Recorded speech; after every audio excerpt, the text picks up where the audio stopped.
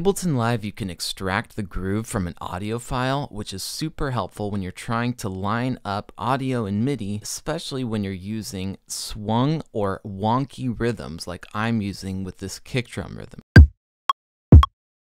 If I zoom in, you can see that these kick patterns are not lined up exactly with the grid, and I want that on purpose. Andy, he did it on purpose. However, if you're also trying to sync that up with a MIDI part, it can be a little bit tricky. You can see that the MIDI note and the kick drum are not lined up. Now I can go in and I can adjust each of these MIDI notes individually, but that's kind of a pain. So what you can do is you can extract the groove, which will detect the rhythm or groove of that audio file, and then we can apply it to the quantization on our MIDI track. So I'm going to select this kick drum pattern, right click, and go to Extract Groove.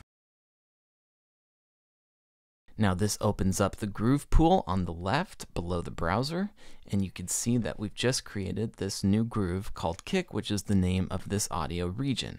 Now I can assign that groove to this MIDI pattern. So click on your MIDI pattern, open up the clip view. Under Groove, choose the one we just created, Kick.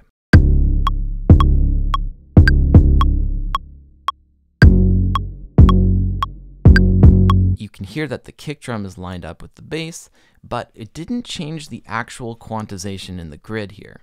It's just adjusting it to the groove that we set. If you want to make it permanent and actually change the MIDI pattern, you can click on this Commit Groove button right to the right of the Hot Swap button next to Groove. And when I click that, you can see that these MIDI notes have now slightly shifted off the grid to be exactly lined up with the kick. And if I zoom in here, you can see that these out-of-time kicks are now lined up with the out-of-time MIDI, and everything is playing nicely. Thanks so much for watching. See you next time.